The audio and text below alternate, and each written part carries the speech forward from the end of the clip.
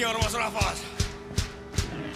Igas ühes elab teis, kas suurem või väiksem, üks hallisilmne merehunt.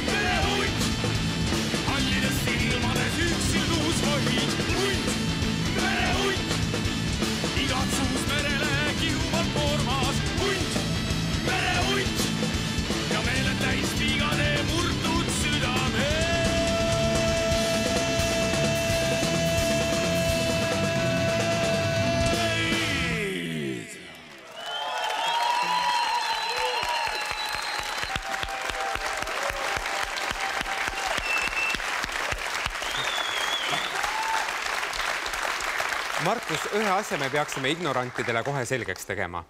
See ei ole rahvamuusika ega rahvamuusika töötlused, mida te esitate. Ja seda küll, et selles mõttes Metsatöll mängib ikkagi enda kirjutatud lugusid, mis siis meie fantastiline seltskond siis kirja paneb või pilli peal välja võtab, sest ega me nooti eriti ei tunne. Aga see inspiratsioon on küll sealt kuskil 800 aasta tagant. Jaa, võib olla küll nii. Ma arvan, et tegelikult see kogu meie muusika inspiratsioon on isegi võib-olla meie praegusest ümbritsevast elust, et me valame ta lihtsalt sellisesse natukene vanemasse vormi. Kus teeme mõned põhimõisted selgeks. Noh. Mis asi see on? Mis asi see on? Ei ole, see on heavy märk. See tuli vist Judas Priestilt või? Diolt vist. Diolt tuli. Siis sarvilise märk, jah. Mina olen kuulnud, et Kissilt tuli. Kiss pole pooltki nii hea kui Dio. No ma lihtsalt pean teadma, et kui ma tulen lava juurde ja teen seda, et mis ma sellega nagu öelda tahan. Et kas ma võin seda märki kasutada, aga kui ma lähen külapoe juurde, mehed joovad seal õlut. Ja raadios tuleb Metsatöll ja siis näitad neile ja lähed ostad ka õlut ja lähed nende kõrvale. Just, et kas ma käitun väga valesti? Jumal õieti. Metsatöll tähendab tegelikult hunti. See on eufemism. Vanasti eestlased ei öelnud ju kunagi hunt, sellepärast et siis hunt tuli ja sõi lambad ära. Tuli öelda susi või hallivatimees või metsatöll. No võt. Kas ansambli nimi kuidagi ka kajastab hundi mõtteviisi, mitte lamba oma? Jah, seda küll, jah. Eks kui need esimesed lood sai nüüd juba 10 aastat tagasi kirjutatud, et siis ma proovisingi kirjutada tekste niimoodi, et need lähevadki nagu läbi hundi silmade. Et nagu need, kui mingid lood kirjutasime tekstidesse, et siis kas või alateadlikult oli alati nagu läbi hundi pilgu niimoodi, et ma saaksin seda loodust või sellist iitsimat atmosfääri nagu siis selle terviku ümber. Hundis on selline eestlastele mõistetav power, väga mehelik, väga ürgne, väga tugev, kompromissitu. No jah, eks nad on ju omavahel ka süke kindel hierarhia on neil paigas ja tegelikult on nad väga koduhoidvad loomad, eks ole, ja mis siin salata, kui kaaslane hukkub, siis ikka nad leinavad ka kohe mitu päeva, et just selline, ma üritasingi võib-olla siis meie muusika ja hundi emotsionaalsuse vahel luua nagu mingi enda poolt välja mõeldud sidet. Ma oleks oodanud teid täna siia esinema hundi nahkades. On neid siis mõtet nüüd kohe nottima hakata meie pärast või? Ei, ma arvan, et ma Metsatöll ei pea hundi nahkasid selleks selga panema, et ma usun, et me saame oma muusikaga ka selle kõik edasi antud, mis vaja on. Teil on väga kihvtid kostüümid. Need ei ole niisama mitte kodus õmblusmasinal kokku lastud, vaid need on disaineri tehtud. Ja need tegi meile Reet Aus. Ta on ikka süke kõva käsi ja mitte kõige tagasihoidlikuma ütlemisega ja siis, kui me sinna läksime, me olime parajad hülgekehad, aga siis, kui me juba läksime proovima oma kostüüme, siis me olime juba alla võtnud ja ta oli rahul. Ütles, et nii ma mõtlesingi.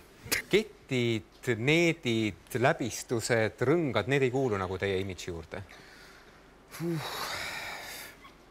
Tead, me mõtlesime, et me jah, selle näo sellise läbistuse nagu hoidsime endast natuke eemal, et võib-olla ka sellepärast, et praegu seda on nagu paljudel ansamblitel või kas või inimestel, et mõtlesime, et oleme siis teistsugused ja näkku kuhugi ei pane, aga... Nabarõngad ikka on teil? Ei ole. Niburõngas tuleb siia.